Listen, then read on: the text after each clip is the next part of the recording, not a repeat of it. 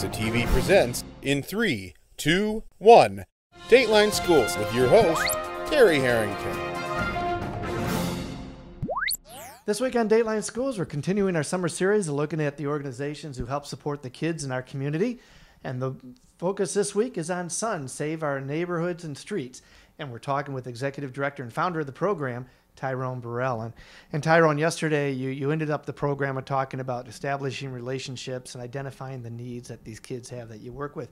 What are you seeing are some of the greatest needs that these kids have and what they're facing out there? Yeah, I think that, the family, particularly the absent father, who could even be a father that's in the home but isn't paying attention, and, I don't want to beat a dead horse. We know the statistics of fatherlessness, in our nation.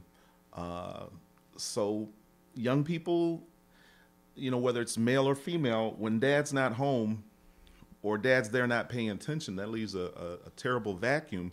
And we don't try to be a replacement, but we definitely want to be a positive connection that young people have.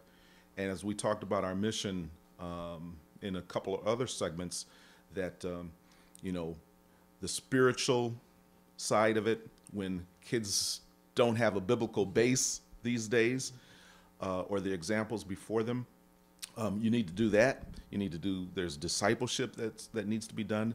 There's mentoring that needs to be done, and connections made that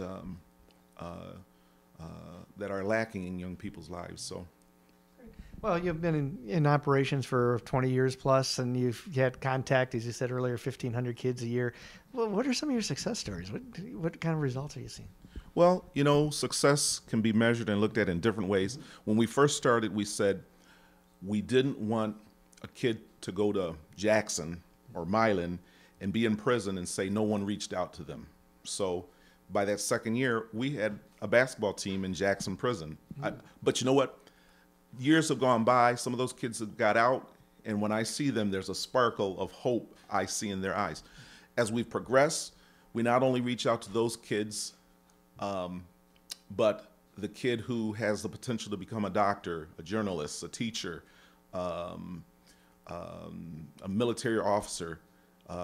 We didn't want them to have the excuse to say nobody reached out to me that I might accomplish my full potential. So we reach out to kids from the whole gamut, from the at-risk and, hey, if it's getting a gun out of a kid's hand, to the kid who has got all kind of potential but faces all kind of obstacles in helping him, get into the doors of college and pursuing a career.